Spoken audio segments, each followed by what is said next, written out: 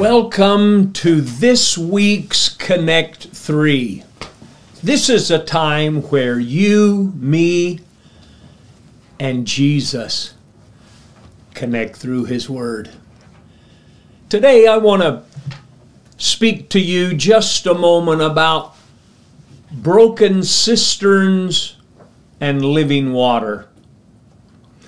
As I read the scriptures from Jeremiah associated with our read through the Bible plan, I heard the Lord speak some things to me that I want to share with you. So hear what Jeremiah said. My people have committed two sins. They've forsaken me, the spring of living water, and they've dug out their own cisterns. Watch this. Broken cisterns that cannot hold water. You see that? Their own broken cisterns. In this passage, the Lord confronts His people for two sins: abandoning Him, the source of life, and relying on themselves, digging broken cisterns that cannot satisfy. These broken cisterns represent the futility of seeking fulfillment, security, or meaning apart from God.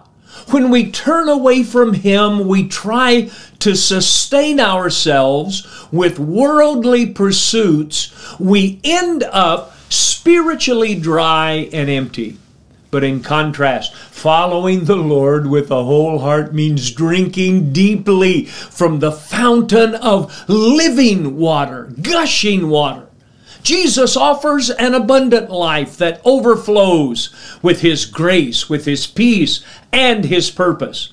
When we surrender fully to Him, we no longer struggle to fill our lives with things that don't last. Instead, we're filled by His Spirit, refreshed and renewed for every good work. So the question for us today is, are we drinking water or trying to quench our thirst or get direction from broken cisterns? Let's turn our hearts totally to God, trusting Him to sustain us, seeking our satisfaction in Him rather than in the things of the world. Isaiah said, "Why do you spend money for what's not bread, and wages for what does not satisfy?" Listen to what he said. Listen carefully to me. Watch, eat what is good, and let your soul delight itself in abundance.